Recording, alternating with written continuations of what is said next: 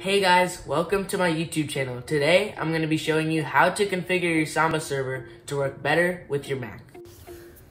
So there are two ways to do this. The first method uses a bash script which is written by me and automates the process with just a little bit of user input. Keep in mind this script only works for Ubuntu-based distributions and automatically configures your server to appear as an Xserve. So if you want more customizability, the second method is a little more involved and requires you to use the command line and editors such as Vim or Nano. However, it allows you to have full control over what you're changing, so if you're comfortable with using the command line and editing files, this is definitely the way I would recommend.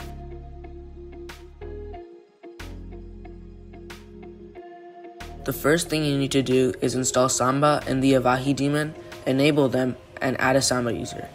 To install them, you need to run the command sudo apt install Samba Avahi daemon. To enable them to start now and start when the computer starts up, run the commands sudo systemctl enable --now Samba and sudo systemctl enable --now Avahi daemon.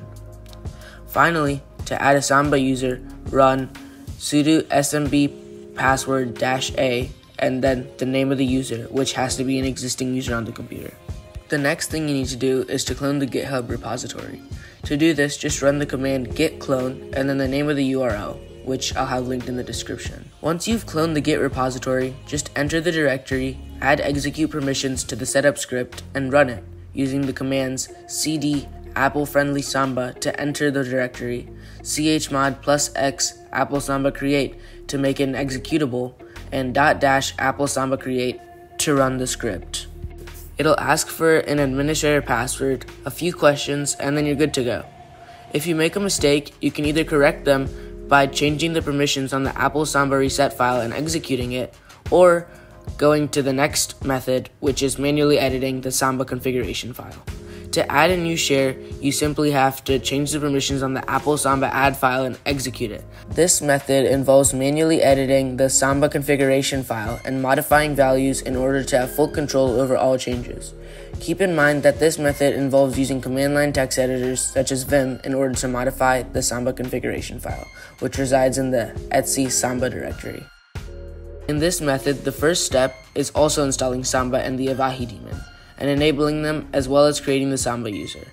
So just run the commands sudo apt install Samba Avahi daemon, sudo systemctl enable --now Samba, and sudo systemctl enable --now Avahi daemon, and sudo smb password -a an existing user. To edit the Samba configuration file with Vim, simply run the command sudo vim/etc/samba/smb.conf. Now that we're inside the file, we just have to edit a few things. Under global, we have to add these 4 lines. Fruit apple equals yes, fruit advertise full sync equals true, fruit metadata equals stream, and fruit model equals model. To find more models, I'll have a command linked in the description, which you should run on your Mac. I'll just be using Mac Pro 7,1 for now. Now, we have to scroll to the bottom and add our own share. The format for the share is share name, comment, path equals path to file, read only equals no, browsable equals yes, guest OK equals no, valid users equals user, or if you want to use a group, you just have to put an @ before it. VFS objects equals Cadia, fruit, streams, XATTR.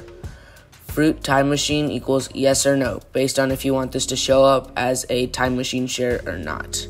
And that's it. Now you have a Samba server that integrates seamlessly with your Mac. Now that we've set up everything on the server side, we just have to go to our Mac, head to Finder, go to Network, click on the name of your server, and hit Connect As. And then you just sign in as the user that you created using the smb password command. And that's it. Now you can seamlessly transfer files from your Linux server to your Mac computer. If you enable Time Machine support, you can simply select your share in your Time Machine preferences. Thank you for watching. Please don't forget to like and subscribe, and I'll see you next time.